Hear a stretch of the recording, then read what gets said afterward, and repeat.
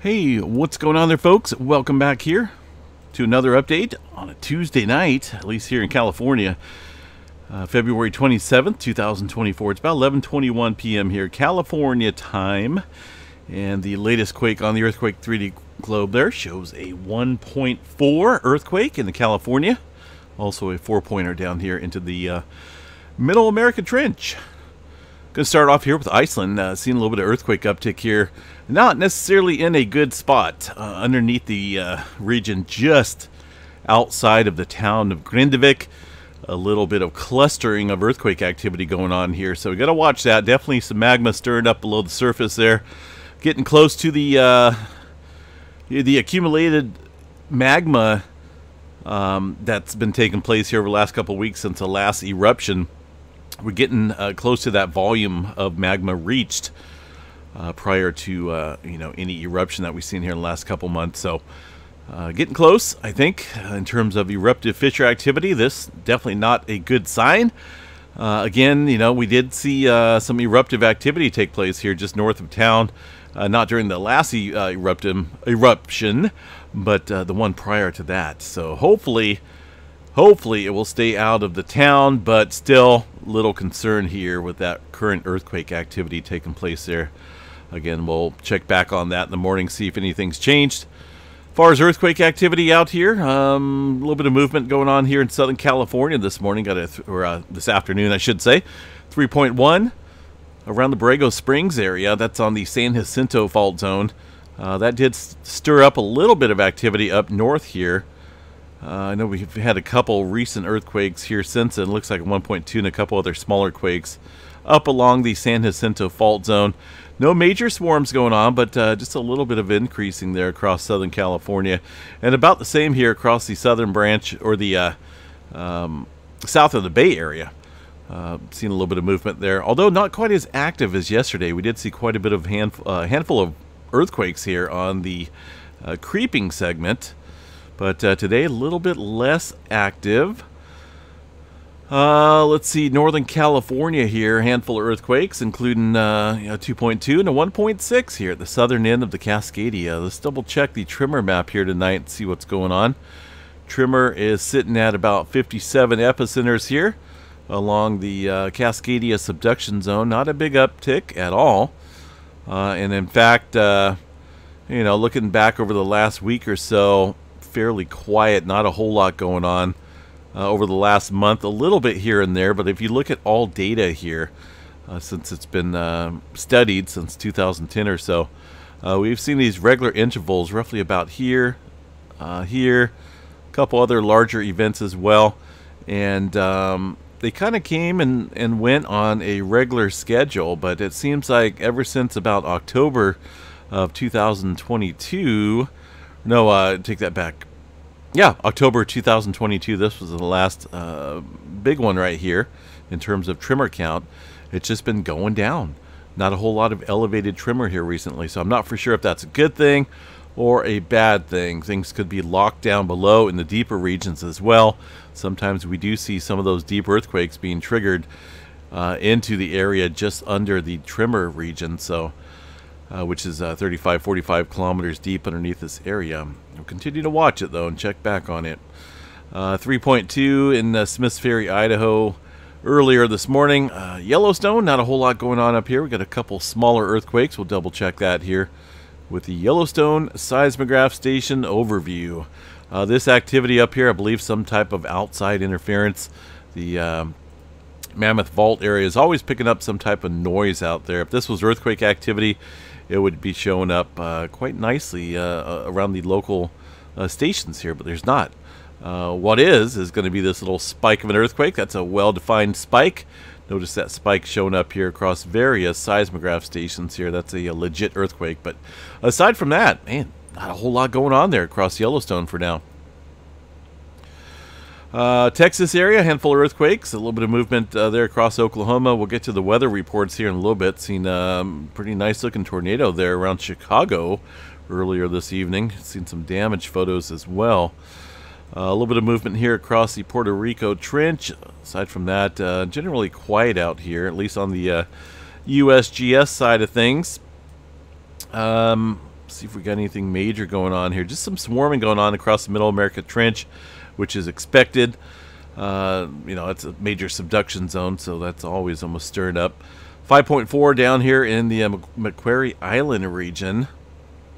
This one coming in about 10 kilometers deep. This system out here now, or at least this earthquake, might want to watch the New Zealand region here, because things have been fairly active here recently underneath the North Island region with some deeper movement quakes. It does look like things are starting to get more active here across the area there around the New Zealand region, so we'll continue to watch that and you know, just be prepared. Far as the Java Trench goes, a couple smaller earthquakes out here, and of course the typical movement there in the Philippines area, up around the Japan area, cluster going on, including looks like a 3.5 stirred up there. Fairly recent quake. The Aleutian Trench at the Kuril Kamchatka up there, fairly quiet. Not a whole lot going on here in terms of larger scale movement. And up in the Alaska area, typical microquake movement out there today.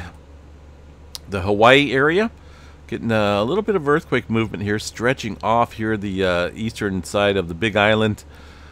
Let's go see what's going on here. We'll take a look at some tilt meters and whatnot. See if they are functionable. It looks like they are. And the volcano is currently not erupting as far as Kilauea goes on the Big Island. The tilt meter, summit tilt meter, took a little nosedive here this morning. It doesn't look like there's too much elevated activity there at the summit region in terms of inflation. Far as any seismograph stations out here and the earthquake activity being recorded, there's really not a whole lot here.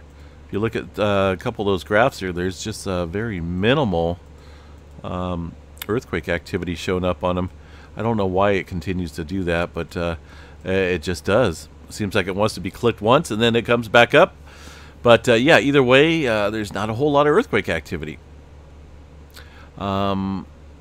And the majority, let's see what we got here for those earthquakes they are reporting. These earthquakes here are, well, the last one at 2.2, that's down there near Pahala. But these other ones are, yeah, generally small and somewhat deep as well. A couple deeper earthquakes down here in the region. We'll just continue to watch it. I think something's going to be stirring up here soon. There's that cluster going on in the South America region, the latest at 4.6 out there. Aside from the Iceland activity there around Grindavik, not a whole lot going on. All right, space weather activity. Well, you know, I wish I could say we're getting a decent solar storm in the forecast, but it looks as though, you know, we're flaring a little bit, C2.1, and that is from 3590. Look at that magnetic loop right there. That's beautiful. Looks like that's about ready to pop. 3590 here, the latest magnetogram image does show quite a bit of complexity, but notice it is starting to drift, rotate further off towards the northwestern limb, and goodness, you know, it's hard to say. Even if something were to blast off from here, we may get a little glancing blow, but it wouldn't be a full-on effect, say if it were more positioned here center facing the earth, but, or facing, yeah, if it was facing the earth here on the sun side, the earth facing sun side, there we go. But we'll continue to watch that. As far as any major development here with any of these other flares, looking like or sunspots, looking like a couple different regions here, maybe showing a little bit of complexity, but aside from that, nothing, absolutely nothing compared to 3590 and the show that it's put on here recently. So we'll continue to watch it. 99% chance for C flare, M flare at 50, X flare around 10% chance or so. And again, not a whole lot of auroras there in the forecast. Far as severe weather, it's going to be a noisy, dangerous night out there across portions of the Midwest and around the Great Lakes as well. Still looking at the tornado potential lasting through the night, wind and hail as well. That, you know, definitely a little on the scary side, right? Look at these storm reports here for tonight, or for today. We've had 6 reports of tornadoes. They're across areas of, well, looks like some of them in Michigan and Illinois. Definitely seen some damage out there. Lots of hail reports coming in. An inch and 3/4. You know, that's some pretty decent hail falling out there. DuPage area, Illinois, 2-inch hail. Up to hen egg size. That's crazy. So yeah, a lot of hail being reported out there. Tornadoes. Seen all that on social media here today. You know, definitely dangerous, but they're not done with it yet. There's still quite a bit of thunderstorm activity stirring up out there. Let's check out the radar imagery and see what's going on.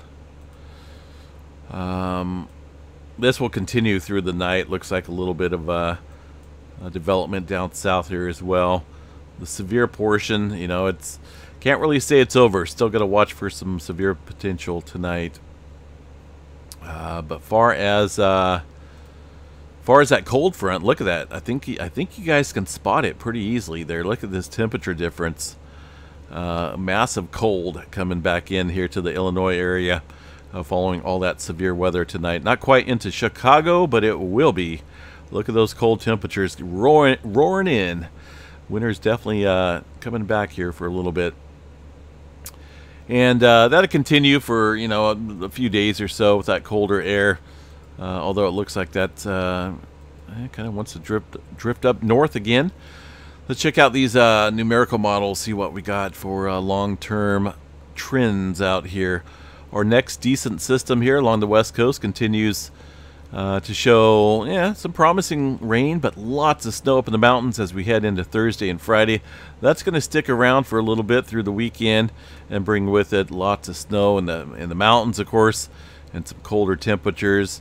Behind that, looks like maybe another storm system coming in as we head into early next week. Either way, it's going to be unsettled here for a week or so. This turns into a massive system. If this rings true, we'll have to continue to watch that. That's a perfect severe weather setup here as we head into not this weekend, but next weekend. It's a ways out. But anyway, we'll definitely keep an eye on that and report back on potential severe weather activity. All right, as far as seismograph stations go here, looks fairly quiet. There's not a whole lot going on. Again, keep an eye on the New Zealand for one, but this earthquake activity stirring up here underneath the Grindavik region. Definitely of a little concern. This took place here. Oh man, when were these? A lot of these earthquakes here were a few hours ago, but it's just the clustering going on here that's a little concerning. You know, obviously we will see elevated earthquake activity prior to any eruptive activity opening up out here in the ground. They're still thinking the most likely area is north here of Hagafell and around the Slingarfell region. But, you know, got to watch that there. We'll check back in the morning, see how things are holding up. Have a good night, folks. Stay safe out there, and we'll catch you guys in the morning sometime. Take care.